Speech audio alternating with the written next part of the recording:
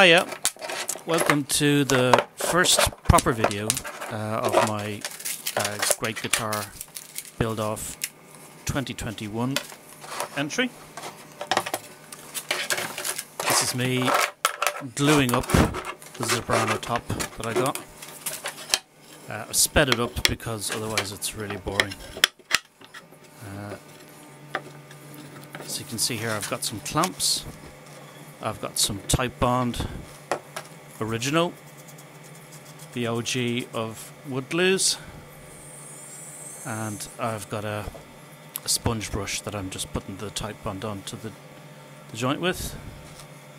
Fancy sponge brush instead of my finger or whatever. I'm such a wuss.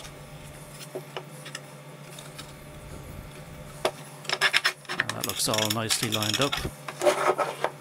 And then you just clamp it like that. As you can see, I'm wearing my work jumper. I think everybody has a work jumper, don't they? This jumper that they're not afraid to get glue and dust and everything all over. I say I'm wearing that for working. I just spent the last year wearing it, really. It's not like I'm going anywhere else.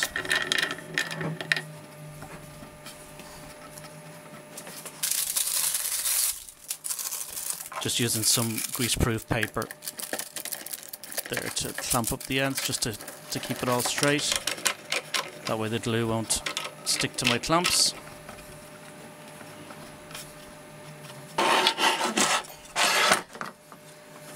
And we just let that sit for about 3 hours.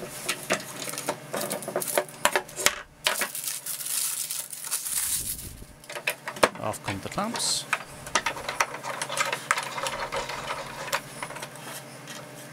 And Bob's your uncle. There's a top. Here I'm just milling down the mahogany body blank because it's too thick for the top. I'm using my router sled on my router to do this. I could have cut it in half and put it through my thicknesser, but I just kind of, it's 6 of one, half a dozen of the other. I just decided to do it this way. I do quite like imagining that I'm erasing some of the mistakes I made in my life while I'm doing this. As you can see here, I'm just trying to erase 10 years of doing stand-up comedy. Quite therapeutic.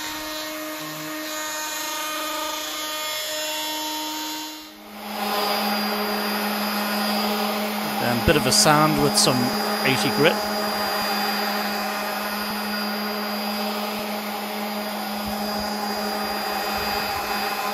God, I've gotten fat. Look at that tummy. Wow. So, I've got my top glued up. It looks very nice. The only thing is, the design on it, or the way that the grain has gone, looks a bit like a fanny. What can you do? So, it's not lost on me that I'm making a phallic object with a vagina on it. There you go. Everything evens out. I've milled down my mahogany body blank to account for the top, and it's kind of very, very nice. So I'll sand it down. The thing is, what I was going to do is I was going to chamber the body to make it lighter and then glue the top over it. And I don't know if I need to do that. That's not very, very, very heavy.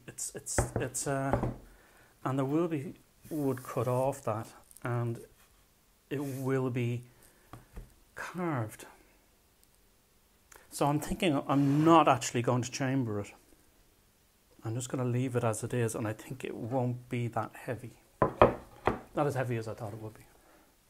So the next step is to glue this onto the top. Then get my template, draw around it, cut it out in the bandsaw. I've got a new bandsaw coming on Tuesday. Hopefully, if Axminster are true to their word. Gimli is gone, thankfully. It's gone to the great bandsaw junkyard in the sky, thankfully. There comes a time where you spend so much time trying to use a piece of machinery, and it takes all of your time to set it up and to just to cope with it. And it was a ship pack. Don't buy a ship pack of anything. It was a piece of shite. So I've got a brand new Axminster bandsaw coming. I'm very excited about that. So I'll be able to cut this out all nicely and then router it around, and then maybe then I can start on the neck. So next step, going to glue this up, and you'll see that in a second. More tight bond going on to the mahogany back.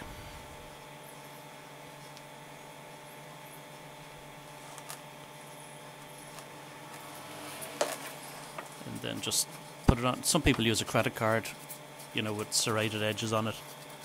Put this on, just use a sponge brush. You might recognize that sponge brush from me gluing up the Zebrano top. It's the same one. I washed it out. I didn't throw it away, even though they don't cost very much money and they are kind of disposable. I tried to reuse them, not for economic reasons, just for sentimental reasons. I grow attached to them. This one in particular, I really quite like. Haven't given it a name yet, but I'll probably do that at some point.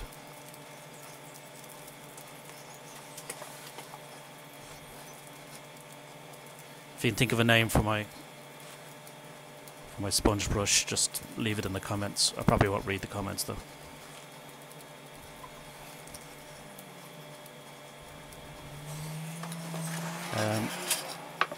It was around this point I think my battery ran out. It did run out. So then I just continued on. I put loads of clamps onto it, keep it together. That's what it looked like. Maybe too many clamps. So you can't have too many clamps. Seemed to work okay.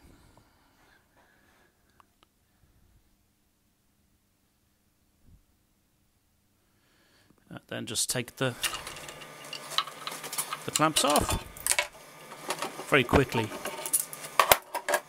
As you can see, I'm very quick at doing that.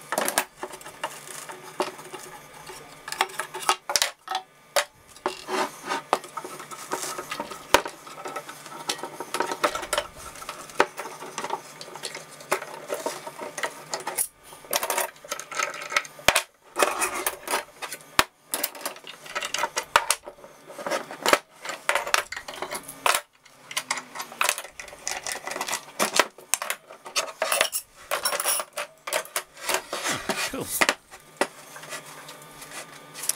Here's my new bandsaw, my Axminster. It's works really well actually. I'm very happy with it. It's called a bandsaw, I think, because it was used as a musical instrument by the Bonzo Dog Doobada band for quite a number of years, until one of their musicians lost all their fingers.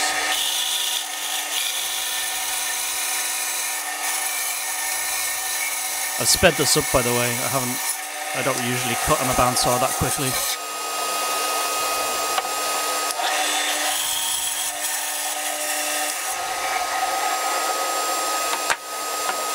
And I haven't really got the skills yet to just sort of go round the guitar in one pass. So I just like to cut chunks off and then sort of slowly go down to the sort of the line that I've cut.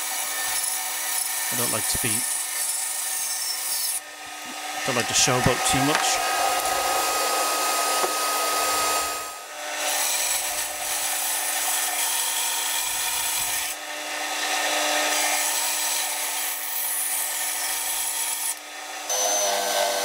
This is my bobbin sander,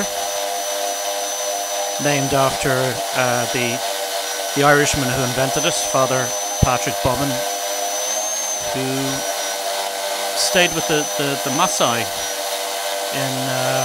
in Kenya, tried to convert them to Catholicism, saw them jumping up and down, of course, and that's where he got the idea of the bobbin sander. Of course, he didn't make any money from it, died a pauper from a paraffin overdose. Okay, so that's my body blank done. It's looking rather nice, I think. I'm very happy with that. The next step then will be to move on to the neck. And I'm going to do a scarf joint on the neck in the next video, I hope. Haven't done a scarf joint before, and looking forward to that. Should be very interesting. Or I'll just fuck it up, which is more than likely. That'll be interesting to see. So if you liked the video, good. If you didn't bother me. So yeah, see you in the next video, I suppose. Go away.